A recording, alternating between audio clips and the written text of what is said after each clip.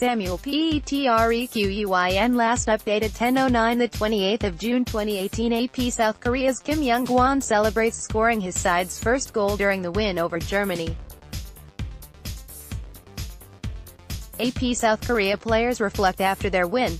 Football. The tears flowed on both sides of the field after South Korea beat Germany at the World Cup. Even in victory, the South Koreans struggled to compose themselves following a 2-0 win that knocked the defending champion Germans out of the tournament. That's because South Korea entered the match with a slim chance to advance but couldn't get it done. "Since we won, everything went as planned," South Korea coach Shin Tae-yong said. "We looked at their strategies for the past 4 days. We looked at Germany's formation. I told my players we would have opportunities, that they would need the victory more than us." South Korea had lost its opening 2 matches, but could have advanced with a victory at the Kazan Arena if Mexico had beaten Sweden in the other Group F match.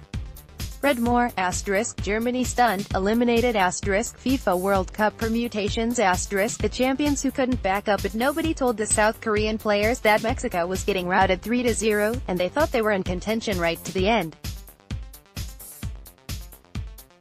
"It was only after the game that we knew the score," South Korea goalkeeper Jo Hyun-woo said.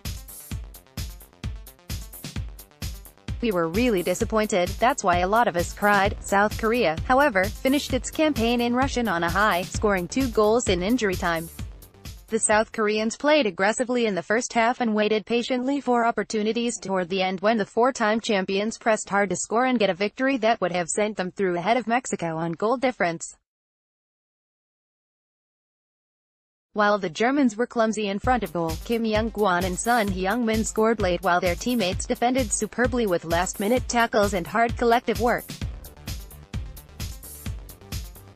Jo was also decisive, pulling off a superb one-handed save to deny Leon Goretzka's header aimed at the far corner. He also stopped substitute Mario Gomez's second-half header. "We're not going to the last 16, but we did manage to beat the champions, and the world know. One team," Shin said.